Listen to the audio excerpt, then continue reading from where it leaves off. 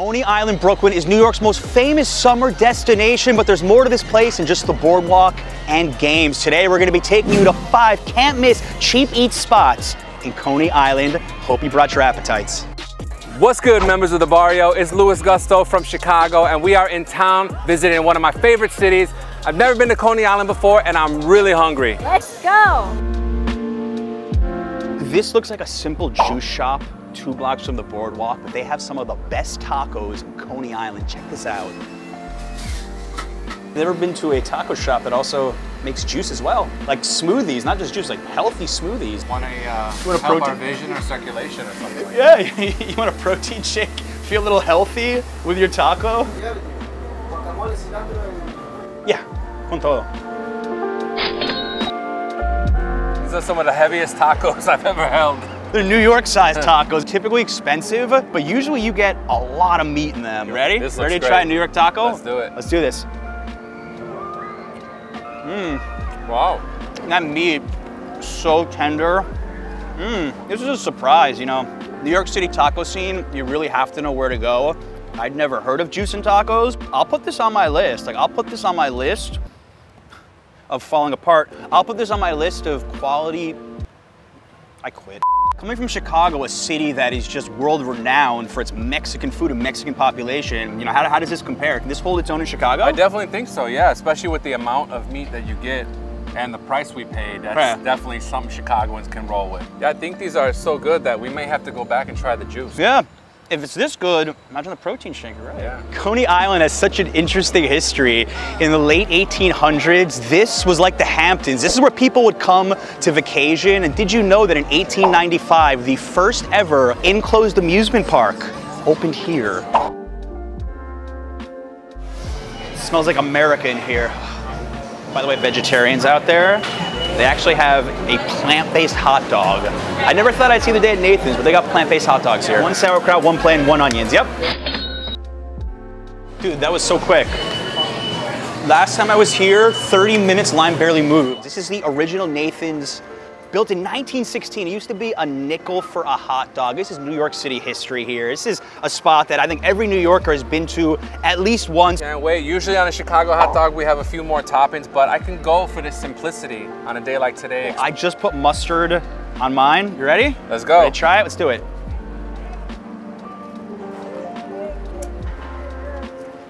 Tastes like summer in New York. They keep it simple. They haven't changed much. Got a really good snap to it. Yeah. I like toppings on my hot dog, so the Empire way is with sauerkraut and spicy deli mustard. Very good. I mean, you'd be doing yourself a disservice. You don't try this at least once in your life. Ben is clipping his nails for this shot, by the way. I wasn't trying to bring attention to my nails, but...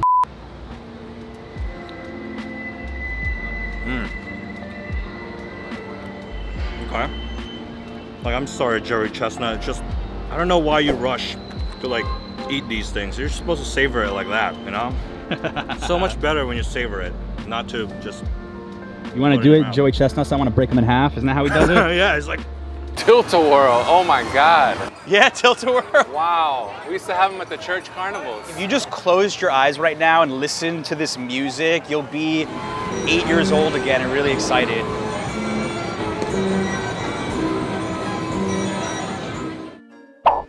So the breaded chicken samita? Yeah, samita 3 ways here. Yeah, let's do everything. Yeah. Look at the preparation involved in this.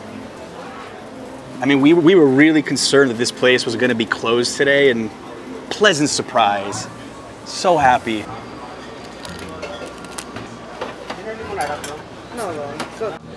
Wow. Holy cow. That is a huge sandwich.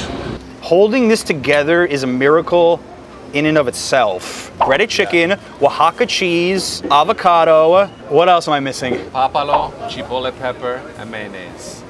I can't believe we're eating this. You could literally divide this by 3, like easily, but for 2 people, this is an entire meal. $6 each. You ready? On 3. Let's dig in. 1, 2, 3.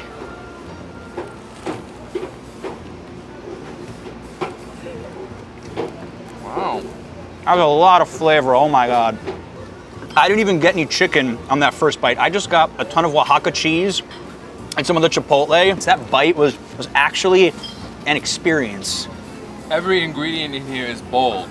The chipotle pepper, the avocado, the cheese, the papalo, it's like a stronger version of cilantro. There's nothing subtle about this sandwich. This has so much flavor. I just made a huge mess. It is delicious. That crispy chicken cutlet was hiding at the bottom.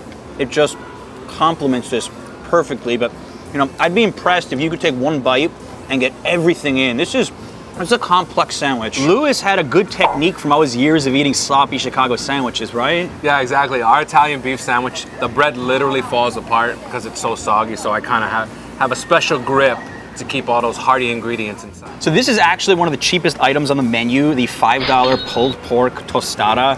When you get all this for $5, imagine what you get for $6. It would be the elote, which is what you commonly see on beaches in Mexico. So I think the placement here in Coney Island is excellent. Tell me in the comments if you got served a Jarritos ad watching this video. I've been getting Jarritos ads like crazy. I just want to know. I guarantee a Jarritos ad's gonna be in this video. You guys heard of Manny Pacquiao? Come on, Ben. Come on, man. Here we go. No, that's so weak. Let's show it. I'm embarrassed. We're literally going like right next door to K&E fast food. We're gonna stick on that Latino theme here. One cheese, one beef, yeah. In between restaurants, I've been doing a little high stepping, you know, just to burn a few extra calories. Empanadas are one of their specialties. We have one cheese, one beef. Good boardwalk snack. Let's try this out. Let's see which one.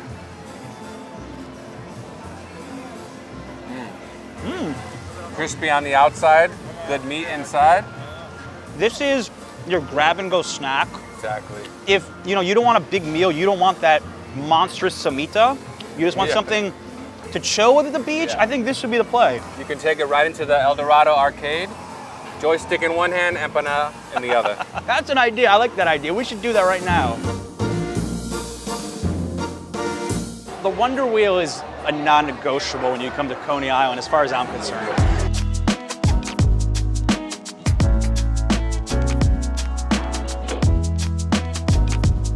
See all the way to Manhattan from here. This is that vantage point you get from the end of Brooklyn in the south. Ferris wheel was invented in Chicago for the 1893 World's Fair. I didn't know that. Yeah, it was that George Washington Ferris was the one that invented it.